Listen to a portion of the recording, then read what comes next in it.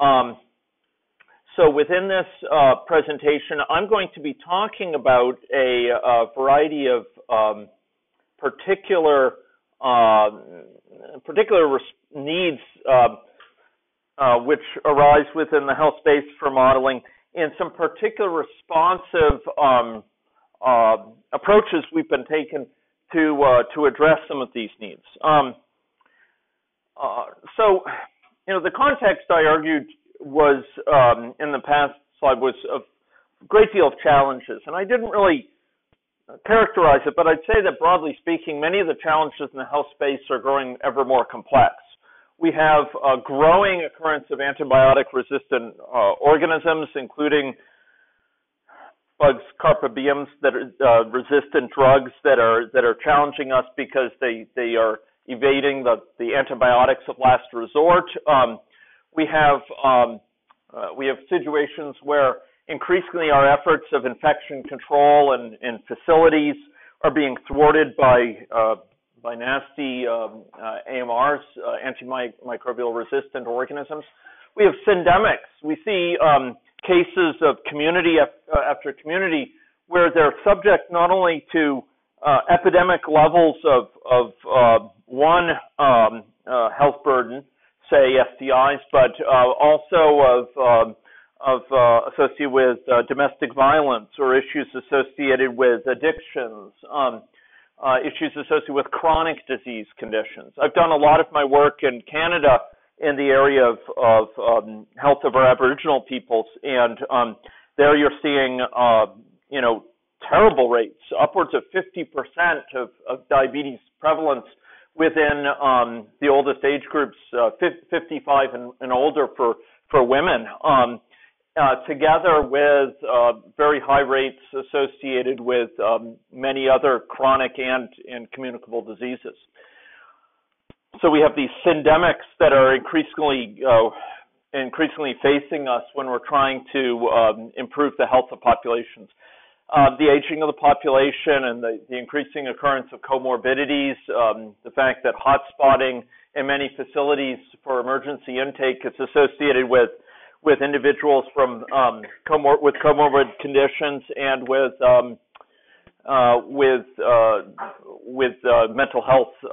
mental health issues as well. We increasingly have attention on zoonotics, emerging infectious diseases like SARS, Ebola, which cross the animal-human interface, H1N1 flu, and generally there's a lot of thought that the challenges there will be growing because of developmental issues. Its tie-in with the growing development of forest areas around the world. The interconnectedness of the world, the fact that I'm here addressing you, is a reflection of the global context of travel and its ability to bring in these tight pods of hermetically sealed pathogen that airplanes can be. They fly from one place to another and inject people with conditions into a new population. We have a lot of connections going on globally that can spread bugs like Ebola, previously regional in their reach, across the world. Intergenerational epigenetic effects, which are believed to play a role, and a growing awareness of the effects of critical periods in the life course, certainly.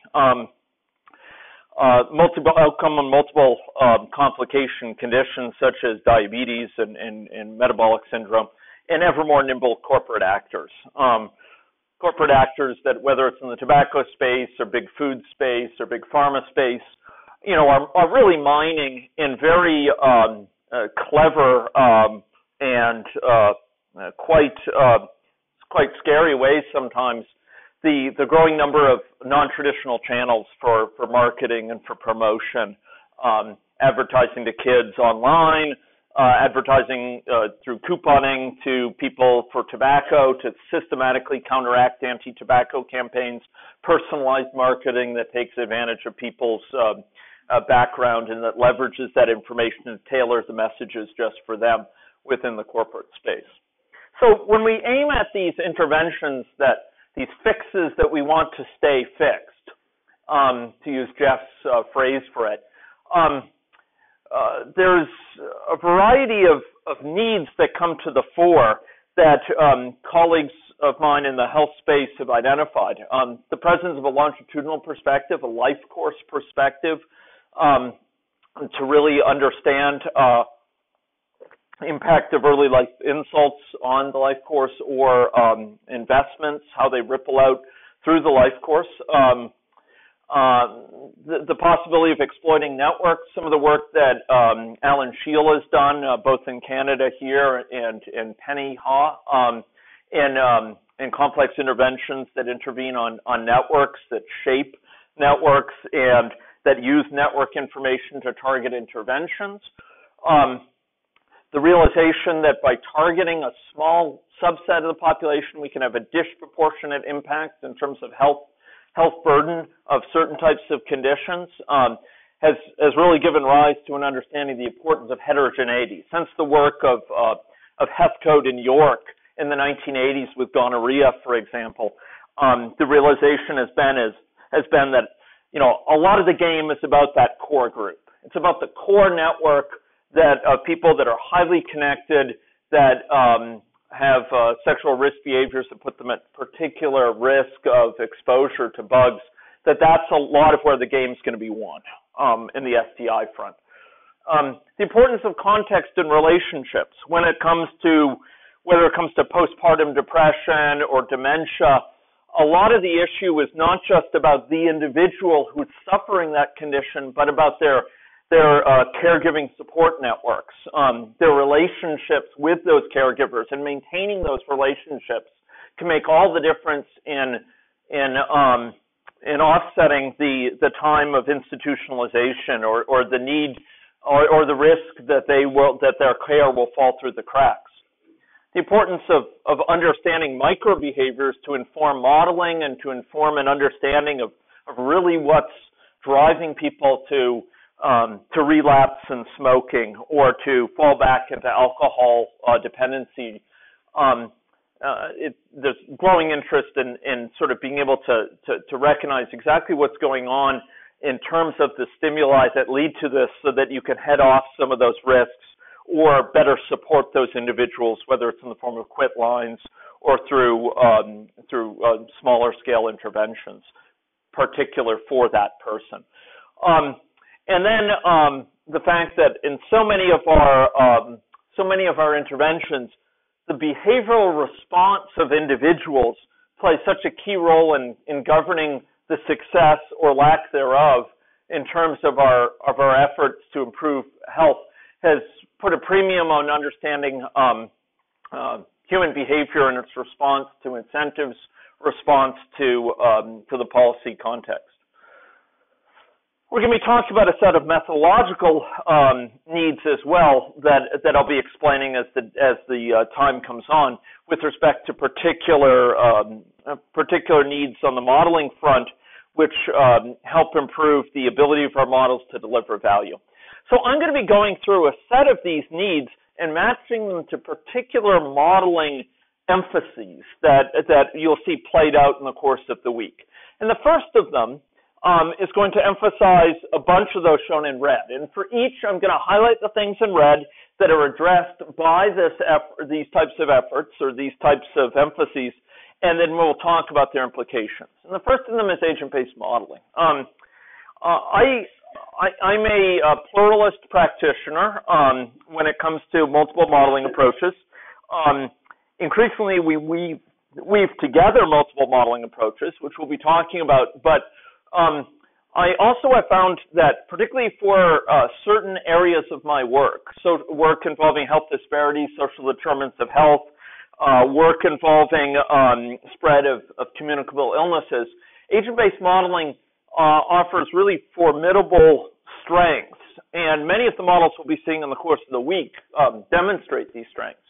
The capacity to represent situated perception on the part of agents, the fact that an individual from a poor background who wants to go to university lacks the social capital to secure often good advice about to which universities to apply, or the implications of aiming at one area of a university versus another for admission.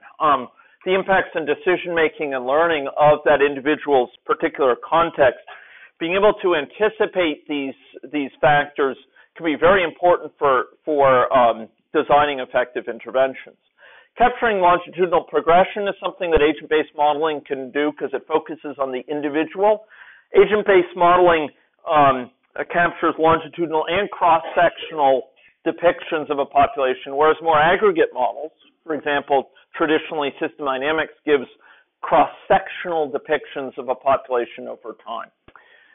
Here, within the context of agent-based modeling, we can represent spatial context networks. We can situate people in GIS in a context informed by GIS information. And we can represent heterogeneity on the part of an individual in the form of for example, multiple comorbidities or fine-grained consequences associated with interventions. For example, transfer effects from one subgroup to another.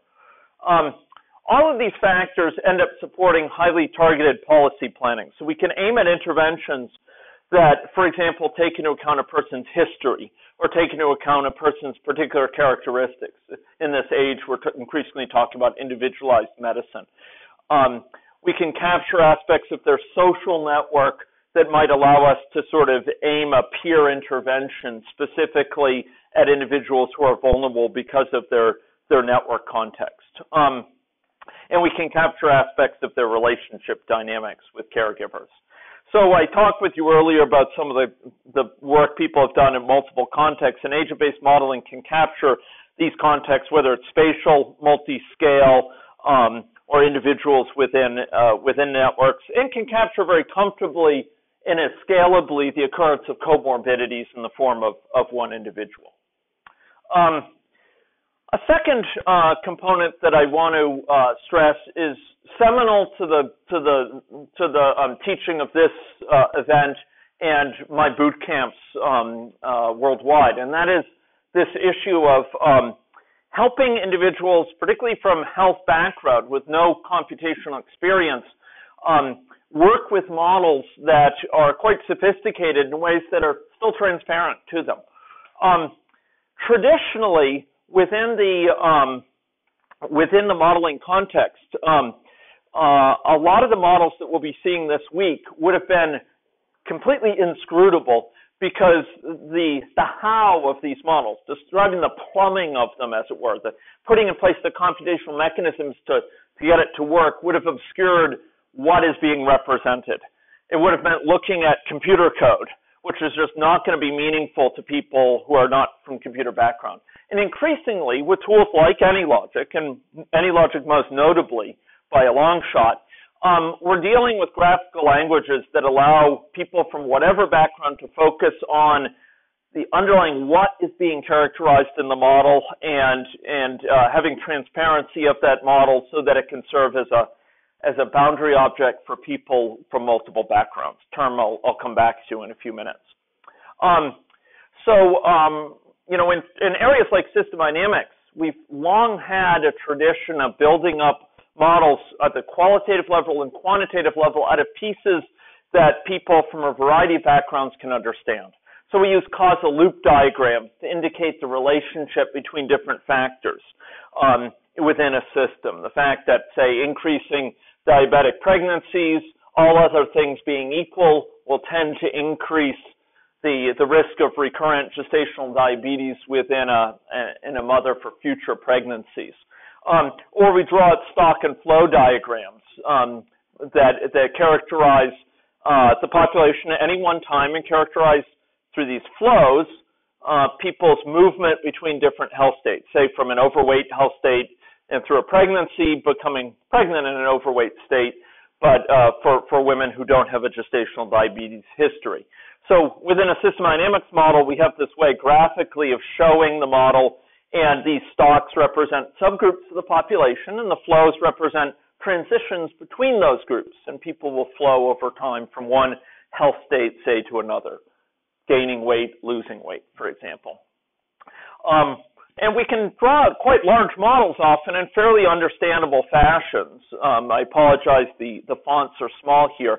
But it provides us a way to show individuals from all sorts of backgrounds our model and to secure their input into it.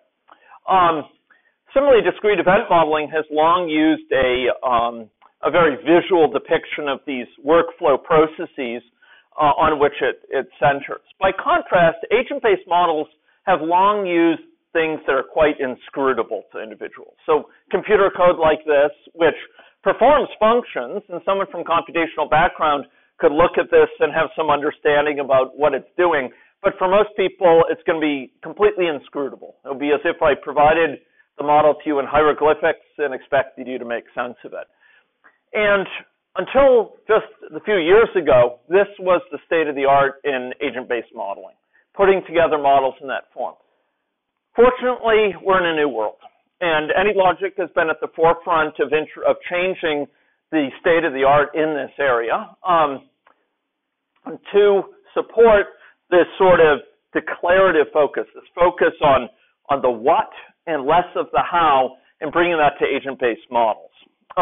So rather than this, we move to a situation where we can visually depict a model, where we can have a state chart, as it's called, that depicts an individual's progression among various health states, and other components that depict their aging process, for example, and other components that are described with characterizing their movement in the population. In this case, it's not a person, but a deer. And this visually describes the behavior of a deer in a way that is parsable, with a bit of guidance that you'll receive during this week. Starting tomorrow, you can kind of take an understanding like this and make sense of it. You can read the names, the labels, these arrows of different sorts, of very particular meanings associated with them, and they compare very favorably to something like this. So we're in a new world when it comes to agent-based modeling, a world that's very visual, a world where we can depict the model while we're building it and while it's being run in a way that that can make sense to individuals across interdisciplinary teams. So we can have, for example, state charts which might capture patient flow and emergency department issues in a simple model in that area, and this model is built up alongside those from health background. We can depict a wide variety of factors related to diabetic end-stage renal disease in terms that that refer to domain concepts like being in a hemodialysis status, or in a situation where you're engaged in peritoneal dialysis, where individuals have functioning kidneys or are put into a state where they're deemed not suitable for a transplant, etc. So we have these very visual models coming about, and the situation is improving such that within a team, we can have the model built up not by the modeler, but by a variety of people from different backgrounds, people who know different areas of the system well, people who understand the intervention space or policy space very well, and an expert who understands the mechanisms of the model well, and they can collaborate to put together a model that's genuinely something where the whole is greater than the sum of the parts, where it captures insights from all of them and puts them together to gain great insight. Next component, though, I'm going to be talking about is leveraging that and using that in an interdisciplinary basis. So traditionally, models have been built by expert modelers somewhere out there often and delivered in the form of either advice or in the form of black boxes. So I'd like to talk about the three modeling eras. The first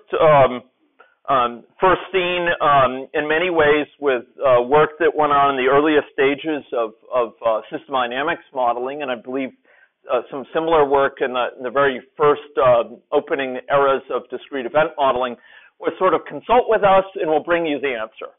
Describe to us your problem, give us some requisite information, and we will give you some advice. It'll be good advice, we promise. Here you have generalist modelers who wouldn't specialize in health. I mean, why cut down their income by only specializing in health? They just, they 1 week they'd consult on railroad operations, and now you want me to model a hospital? Sure, I can do that. Done that before. It's pretty similar to that manufacturing plant I did last week. And here we have the modelers sort of being the conduits for the insights in terms of advice. Secondly, in an era that's still very flourishing within the Canadian context, you have models distributed as black boxes. So Statistics Canada is most famous for this. They have a very rich model, POEM. I'm very close colleagues with and good friends with the person who helped make that possible, Michael Wilson, who's a modeler of great esteem. But the model is delivered as a black box. It's delivered as kind of a souped-up crystal ball. They'll give it to you, and you can run it through a very prescribed user interface. You can enter information that you want to see with a few sort of options, and it will spit out for you answers. As to what the assumptions are of it, as to what exactly it is using to make those predictions, that's often pretty obscure to those using it. The model is seen as the artifact that delivers value. It's the model that's delivered to you is where the value comes from, and you use that in a very limited set of options.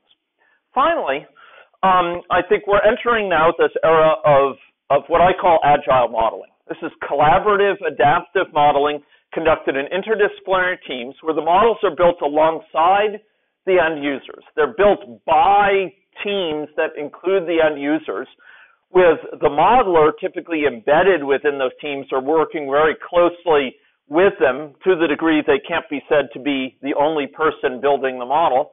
And the model is evolved over time and delivers value and learning over time in a way that shapes its future evolution.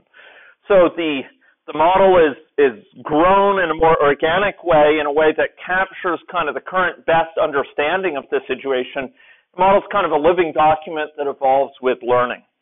And rather than being built by someone out there and delivered to us in the form of insights or in the form of a black box, this is something which diverse people through this team can understand, can interact with.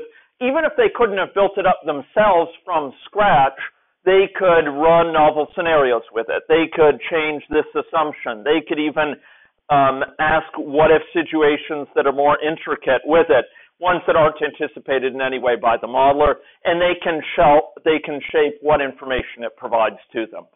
So here we're dealing with a new era of modeling. In many ways, that's what brings us together here. It's tools like AnyLogic that bring us the ability to conduct work at that level.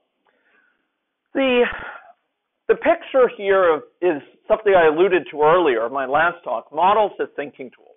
They help us learn more quickly from the evidence that's available, more quickly, more reliably, more deeply. We can figure out the degree to which that evidence jives with our understanding about how things work in the world, so that we can more quickly find when there's inconsistencies. We think, the network works this way with injection drug users in the city, but we find through the model that if you put those assumptions in, it doesn't jive with the empirical evidence. Something doesn't add up, and it forces you to question your understanding and potentially question the evidence. Quite a few times I find a lack of driving, and I found it greatly enhances the model, and what comes out of it is a much improved understanding in the form of the model. In several other cases, I found that what comes out of it is when the model doesn't match up, it's an issue with the data. And no one had really noticed it, but the data had inconsistencies in it. It had redefinitions. It had incompleteness that had gone latent and hadn't been picked up in some cases previously. So here, we're actually making use of empirical evidence. Sometimes you'll hear a false dichotomy out there. You model, or you're doing analysis of, the data that's available. The model captures the data, puts it together under one roof, and helps you reason about it in a deeper way. It helps you leverage that empirical evidence to greatest effects. So I showed this slide earlier with system dynamics modeling, but I believe it carries over for any of the three sorts of models, system science models we'll be talking about this week. Now, a key part of this is this notion of incremental model development, where the model is not built up in one fell swoop. It's not that we envision a model 2 years from now that's good and has all these features and will capture all this richness, and we just work towards it all that time, and then 2 years from now we get our model in hand. Instead, modeling is best conducted in a highly incremental way where we add small pieces to it and we learn from the results, and based on that learning, we decide what to do next. Over the course of the 2 years, you're going to end up with a model that's probably going to be very different than what you would have anticipated 2 years earlier, and different in a good way. It's going to have focused on certain things which proved really promising, investigated certain unexpected phenomena which came up. But moreover, it's going to be a much more solid model, because you're going to, by building it up and adding these things in bit by bit, you're going to have a much better appreciation for where interesting behavior is coming from, and you're going to be able to spot problems with the model much sooner. Rather than waiting for the bigger, better model, and you run it and you see strange behavior, you don't know where it's coming from, if it's a problem, is it a bug, is it a mistake in the model, or is it a real phenomenon? Here, by building it up bit by bit by bit, you can head those things off early. If it's a bug, you can find interesting behavior sooner and take advantage of it. So these incremental versions offer often a lot of value in terms of confidence about the model and understanding where its behavior is coming from. But they often can be demonstrated to system stakeholders, can be used for feedback, and they can be shared with the team, which is good for morale, but also good for bringing new ideas to the table. So there's a wide variety of benefits for incremental development. You can find these slides on the Google Drive site. Like a lot of material, I don't have time to go into them, but it's one of the most valuable pieces of advice I can give you. Don't build for that bigger, better model a long time from now. Build it up step by step by step, learning from it all through the process and checking it against as things change to make sure that it's giving behavior that makes sense. The point here is that often it's the modeling process as well, not just the model that delivers value. If the model itself that you built up were to suddenly disappear due to a hard drive crash, often you will have secured great value from the modeling process. It's allowed your mental models of the situation to be improved, but it also forces reflection, what's known and what's not known. It brings to the fore different perspectives, and it catalyzes the team. So we've conducted a lot of our work, looking back, in a participatory context, where we work alongside those from, almost always from a health science background. They could be clinicians, they could be PhDs in public health, they could be epidemiologists, they could be biostatisticians, they could be individuals from social science background. We work alongside them to build our models. And the key enabler here, folks, is this notion of a model as a boundary object. It's something that when you get this sort of visual model in hand and you can point to it, you can have different parties that are basically talking about the same underlying model and how it's behaving. They're talking about the same underlying artifact. And as a result, it can be a meeting place for people from different backgrounds to discuss the common sort of set of issues that bind them together. So you can get those from the Ministry of Health that are experts in this particular aspect of emergency room handling at the same table as the people who know about the community care options. And they can all point to the model and talk about its behavior and ask questions about it. So having this common point of understanding, having this common point of reference can really ease communication and sharing of insights. So the model here is a nexus for this interdisciplinary group, and it's sort of the watering hole where they come together to share ideas, to share knowledge, to share insights that relate to the external system. It's kind of this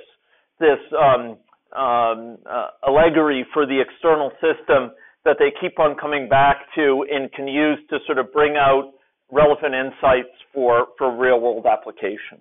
And the big realization here is that the modeling approach you use, for example, this incremental approach, and the software you apply, visual tools like AnyLogic compared to a tool which forces you to just deal with computer code created by some modeler in a back office, this has a major impact on your capacity to use models in this way. It's precisely because you can use it in a visual way that you can speak to the whole team. And increasingly, we try to get the modeler, the programmer, out of the learning loop. So you don't have to go supplicate yourself to the programmer and say, could you add this to the model's outputs? Could you create a chart which does this? That should be your folks' ability. Anywhere in this room should be able to take one of these models and say, I want to build a scenario that looks at this. And for most scenarios, that should be something you're able to do. And you should be able to say, I'd like to look at this output, which no one had looked at yet. Let's wire that up to the model. And that's what we're trying to accomplish in many ways in the course of these training events. It's not necessarily to have everyone being able to build the model from the ground up. It's to be able to work with it in a facile fashion that avoids you having to spend a long time, money, and delays associated with getting someone else to add things to this model. It lets you work with it in a tight learning loop. So we're seeking to enable this more broadly in some of our work, to enable people to select their own outputs in a very flexible fashion when they receive the model, without even changing the model itself. A final component that I really want to emphasize, and that's core to a lot of our work, is going beyond the situation where we have fragmented system science methods. I stand before you with good news. The good news is that the years of competing tribes for system science are rightfully drawing to an end, in the sense that it's no longer a matter of choosing one technique or another alone. It's a matter of being able to weave them together with rich models. So those three types of techniques I talked about, these used to be menu items that you would say, okay, I'm going to build the system dynamics model, and because it's in system dynamics, it's going to stay system dynamics. So I'm going to build an agent-based model, and that's my permanent commitment methodologically for this area, or discrete event modeling. And there's this very siloed sense of system science. You were an agent-based modeler, or you were a system dynamicist, or you were a discrete event modeler. And there would be like ships passing in the night in terms of knowledge spread between them. There was almost no individuals who knew multiple of these approaches or all of these approaches. The realization is these techniques are highly complementary. No one technique replaces the others entirely, and there are significant synergies associated with combining them. How would you combine them? Well, each offers a comparative advantage for characterizing certain phenomena. But beyond that, there's often different analysis needs across different regions of a model. Some regions of a model you want to model in more detail. Some you're willing to allow a higher level of abstraction, a higher level of comparatively less detail. Your focus is on this particular area of the system. Maybe it's the referrals between rehabilitation facilities, sending people back to home care. That's really where you want to focus your modeling effort. You might use a rather coarse-grained depiction of the rest of the system. Or maybe you want to be able to evolve over time which areas have detail and which don't, as you learn from the system about what's really important. Maybe your stakeholders relate to certain of these approaches more than others for different regions of the model. Or maybe you just want computational efficiencies. Why build a really fancy agent-based model for an area that it's going to be representing most of the population and therefore really slow it down? And finally, often we want to describe a system at different levels. So in a separate talk, I'll have 5 compelling hybrid model patterns. For example, patterns, we want to capture a service facility, a service unit. Maybe it's a it's a hospital, maybe it's a long-term care facility, maybe it's a convalescent home. And we want to look at this interaction between the service provision and the population, the health of the population. We want to be able to examine what factors are driving people to present for care at certain times from this population based on the underlying epidemiology and attitudes towards care seeking. But we also want to be able to examine the impacts of the service provision on the quality and quantity of care offered, the timeliness of that care, and the impact on people's health status. And when people go back to the population due to inadvertent early discharge, we want to be able to capture the fact that they may represent in an even more serious state within a day or two. So this is an example of service population interaction that we can capture in a hybrid model. Discrete event modeling for the service unit, perhaps agent-based modeling or system dynamics modeling for the broader population. Or you might have an at-risk population which is represented in an individual-based fashion, but you have an upstream population, maybe those who are normal glycemic, even before prediabetes, who are represented in an aggregated fashion. Only the essential details are captured in a system dynamics model. And then at some point, they turn into individuals. They bud off into particular people with rich networks, with situated locations, when they become pre-diabetic. And so they flow into this state where they are suddenly individuals and they're first-class citizens of the models, and they're followed as individuals thereafter. Or perhaps we want agents who incorporate system dynamics within them to characterize the dynamics of their immune systems or their response to, in terms of risk attitude and risk perception associated with exposure to a communicable illness. So we can represent continuous dynamics with system dynamics within an agent, use the agents within their networks and situated in space. These are all possible with any logic, and we'll be coming back to look at particular examples of these. I have some references in this area where work has been going on, and it's a rapidly maturing area or rapidly developing area where many people are getting into this domain, and where WinterSim, for example, is now 2 years in a row formulating sessions specifically on hybrid modeling.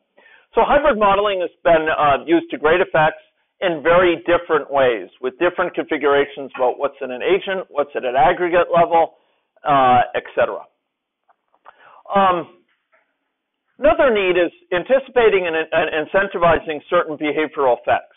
The traditional fact is that in a lot of models, most models that are out there, people's choice behavior has been very crudely represented. And yet we know with intervention after intervention, whether it's promotion of vaccination, whether it's promotion or examination of the impacts of care delivery innovations, whether it's factors having to do with chronic disease management, people's behavior and their choices of what treatment regimen to select, their choices about whether to present for care and when to present for care, their choices about whether to vaccinate their children, these are often at the heart of the effectiveness of our intervention.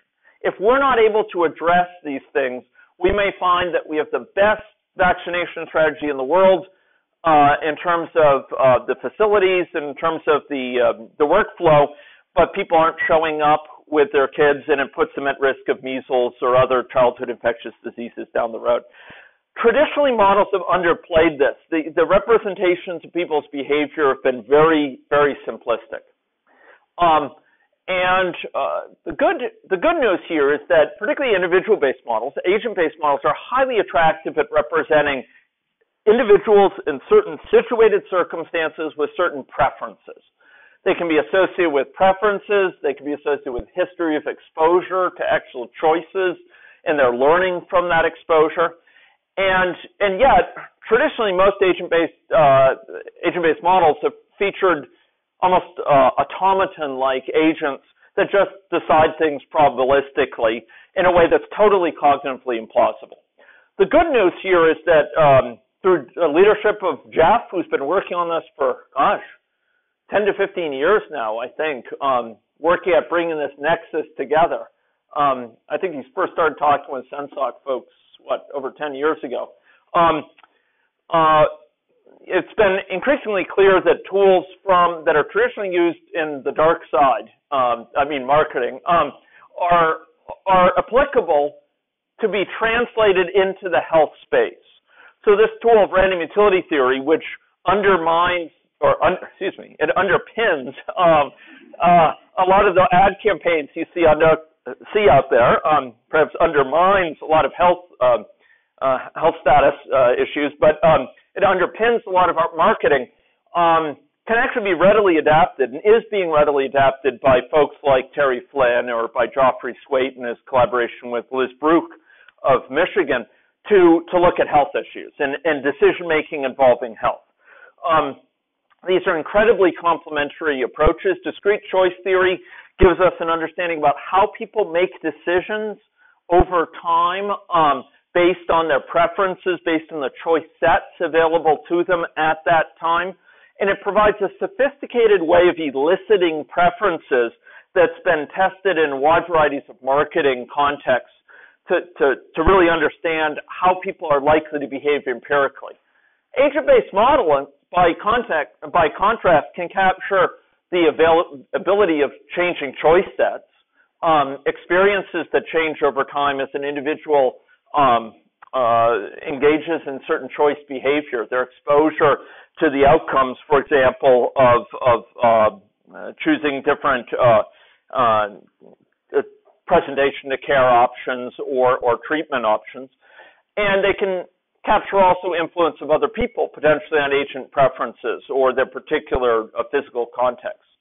Their exposures in terms of messaging, for example, on the health side, both adverse and positive. And they can capture aspects of the impact of the choices on subsequent agent dynamics, subsequent agent health state, for example. So Terry has very fruitfully and valuably mapped out sort of some of the ways in which random utility theory and capturing the sort of hierarchy of decision-making on the part of an agent, their selection of different options, et cetera, how that can be applied within the agent-based modeling context. And Jeff, through his leadership, has done the first work applying this in the workflow modeling context for optometry here in Australia, in work that I was honored to be part of in a lesser capacity, and has shown, essentially how this can be used in the context of any logic models to model cognitively sort of more realistic decision-making on the part of the matching of optometry students with job opportunities. There's a whole theory behind this. I don't have time to go into this. There's many different formulations which have their trade-offs in random utility theory, but one of the big insights is that through use of standardized survey instruments that are really honed within random utility theory methods, you can elicit preferences of individuals for different options on the part of these agents, so that they will have a certain preference based on the pricing of a procedure. Maybe it's a dental procedure, choosing a crown or an implant versus a prosthesis. And the preferences might relate to things like cost. They might relate to things like the durability of it. They might relate to things such as the aesthetics of it, and they might ultimately be things that also affect their decision making vis-a-vis the preferences of other people around them. So random utility theory provides a way of estimating these betas, which can then be plugged into the agent-based model to shape individual behavior within that model. So you can have a population of agents that are grounded with empirical data gathered on real-world preferences that people seem to be applying out there in the world, and you can ask what-if questions about interventions that might incentivize certain behaviors, provide rewards for certain type of behavior, or disincentives for other behavior, and see how it plays out in agent behavior. This is an intensely interdisciplinary area itself: random utility theory, discrete choice theory, combining elements of economics, psychology, marketing, statistics, and it has a great deal of promise in combined with agent-based models. Getting close to finishing up here, one of the other areas which we've focused is what I like to call humble modeling. And that is a reflection, it's modeling with humility. It's a reflection of the fact that I stand before you, a skeptical modeler, a jet-lagged skeptical modeler, but a skeptical modeler nonetheless. Some people respond to jet lag with unlimited optimism, but I retain my skepticism in my jet lag. And the issue here is that often we build models as hypotheses about how things might be in the world, and they are learning tools. They help us more quickly think through and spot inconsistencies with our understanding, but they are not to be trusted in a faith-based way with guiding the future of our decisions.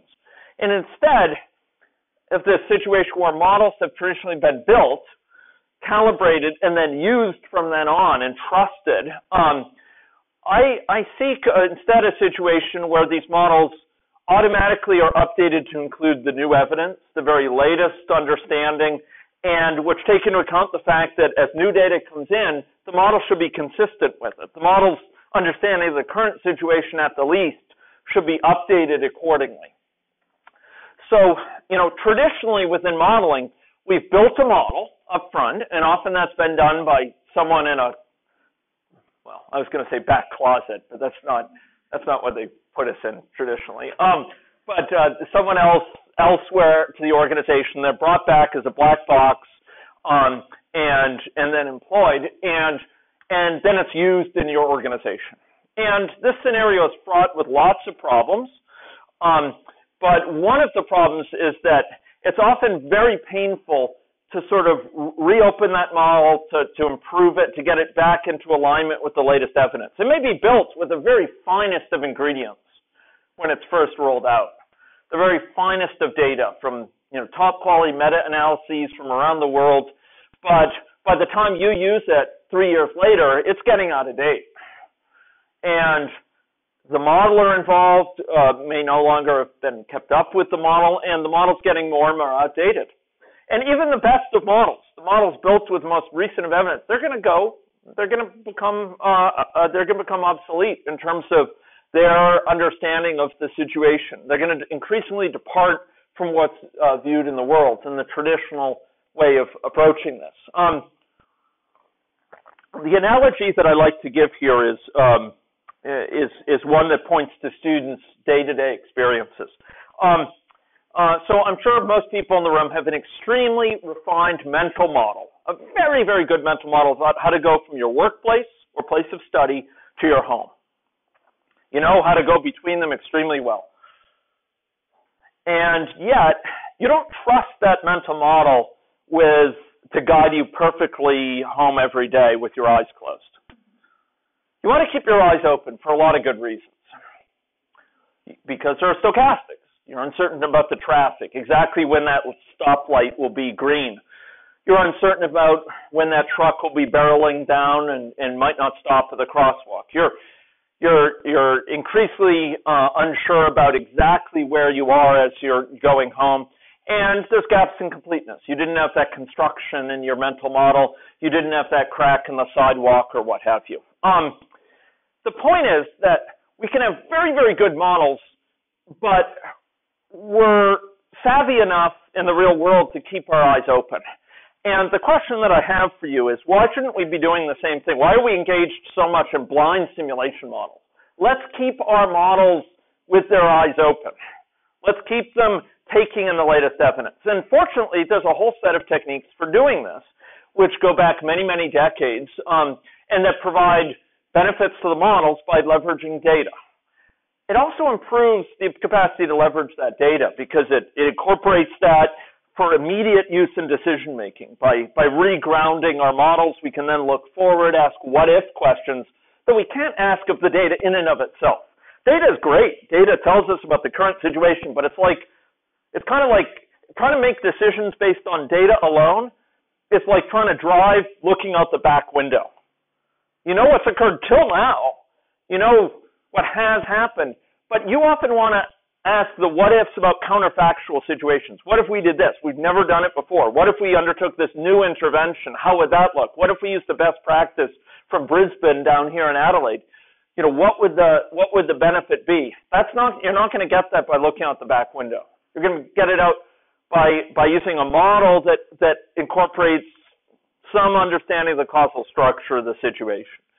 So here, we're going to be able to leverage data by incorporating the model very quickly. We're going to be able to benefit the model by keeping it honest, by regrounding it. And what our experiments have shown is that you could have a model that's extremely far off. It's built rough and ready, very quickly assembled, maybe just as H1N1 has been diagnosed as a new concern. And, you know, several months later, H1N1 comes to Australia. There haven't been the epidemiological studies to estimate certain of the parameters. You don't know about the contact networks that are in place, how much to what degree children are predisposed to it compared to elderly, compared to pregnant women, et cetera. And you could have a very rough and ready model that's built up, and yet new data comes in and it corrects the model. So the model is sort of overestimating things and then it corrects that. And the model's getting savvier. Over time, it learns about the values of parameter values. It learns about the current situation better and better. And it's able to sort of look forward with greater and greater clarity. And so we're making use of these techniques, particularly techniques from computational statistics or machine learning called particle filtering that combines models with new data in a way that always keeps the model fresh, always builds in the latest evidence, the newest evidence, brought to the table to inform the model, and it prevents how far off the model's going to get. It prevents the model from just gathering dust, increasing obsolescence. So here we have you know, a very aggregate model perhaps that's rough and ready. We've assembled it quickly, and we have new data coming in that's correcting it and then feeding back to compare with new data as it comes in. So we've done quite a bit of work in this area for TB, for West Nile virus, for H1N1, as well as some more theoretic work demonstrating the strength of its benefit and found really substantive benefits. The final thing, which I'm just going to hint at here because of the time involved, is this issue of understanding and nudging microbehavior. Situation after situation, people's responses, for example, to tobacco messaging. Pro-tobacco messaging from tobacco companies, often online now, often through a variety of devious channels, or anti-tobacco messaging from public health campaigns, like led by our partners, American Legacy Foundation. How does that impact people's likelihood of quitting, or likelihood of uptaking with cigarettes, or likelihood of relapsing given that they have quit?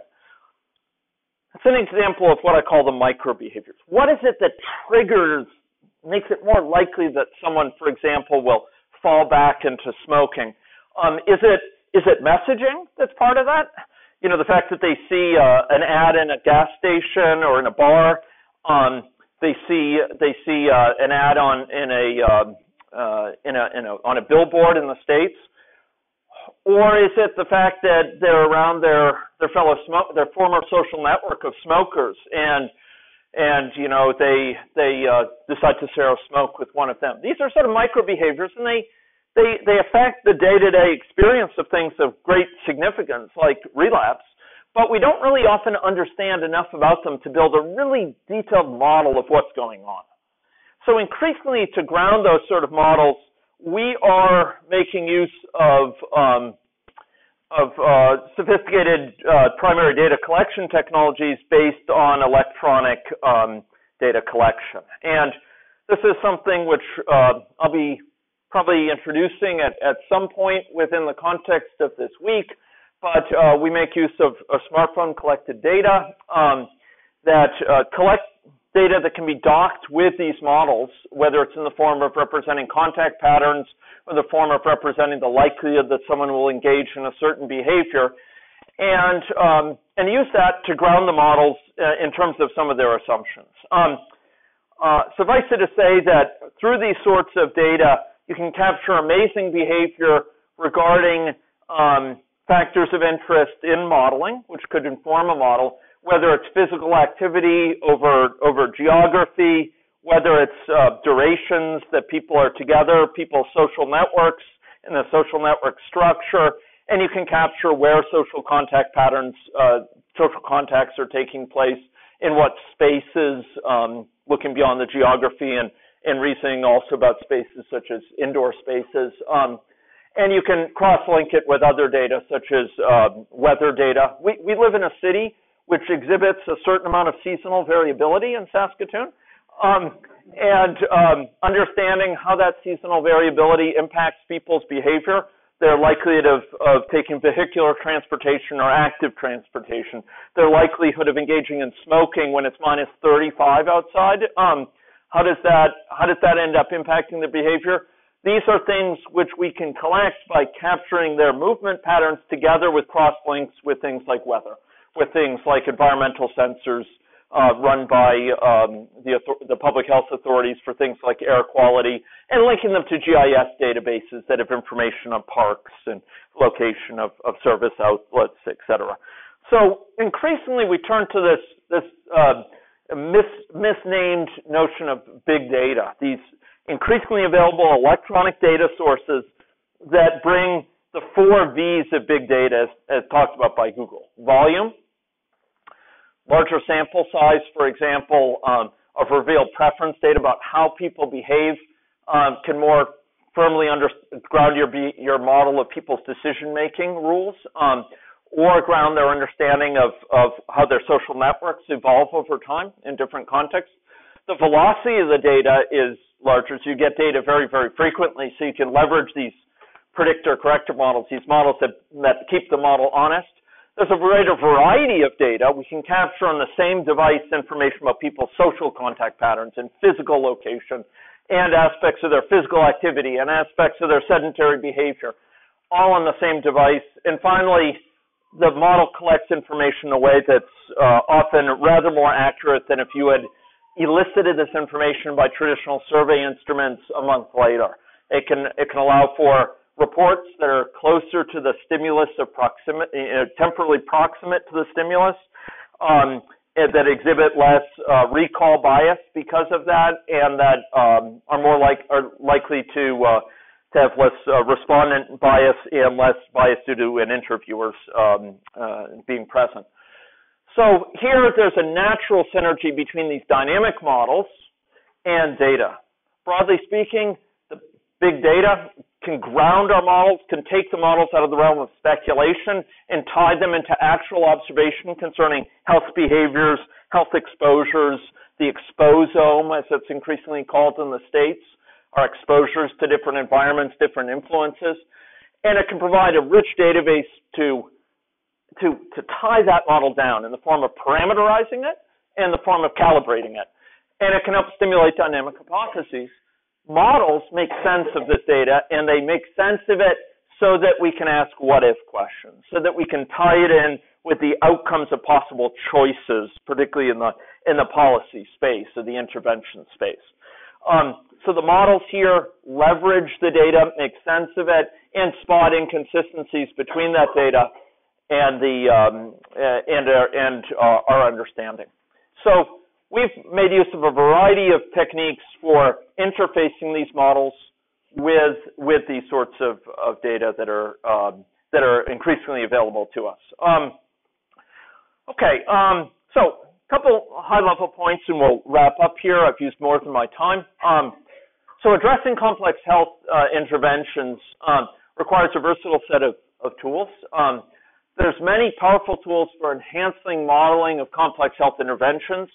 And I believe a plural approach that uses multiple techniques based on their strengths and weaves them together to address particular questions is going to be likely to be much more valuable than throwing your hat with one particular camp, modeling camp or another. And critically, having an incremental model development process which leverages cross-disciplinary teams and where the model is built as part of the team, not outside of the team and delivered to it, but instead is built in an embedded way within the team, is likely to deliver much more value than the traditional model of providing black boxes. Such models are, however, learning tools, and as any sort of understanding of human understanding, they're likely to remain fallible for a long time. They are no crystal balls. They help us, though, discover the inconsistencies in our understanding much sooner. They help us learn from our mistakes much more quickly. And I think a key need here is to remain humble about the models, they're capturing our best understanding, our best guesses for what's going on, and to cross-link them richly, if possible, with empirical data. Tie them down with what you can with empirical data when the goal of the model is to really speak to a particular context. There are other uses of models that are much more stylized, where the model is seek to give some ahas. It's a sort of caricature of a model that communicates a few essential truths and is not so tied with data. It's more to think through the implications of assumptions. But when you have a model that aspires to be empirically grounded and to speak to a particular context, keeping it tied in an ongoing way with data is very important. So those are all my comments for this particular presentation. I know those comments are at a very high level, and starting tomorrow, we'll be seeing lots of particular models. You'll get your hands-on sort of interaction with those models, and later this afternoon, we'll be back to talk at the end of the afternoon about some ways this work ties in with the exciting design thinking work that will be presented. Okay, so thanks very much. Thank you, Nate. And before we break for lunch, Joachim's going to come and talk to us. Joachim's a general practitioner.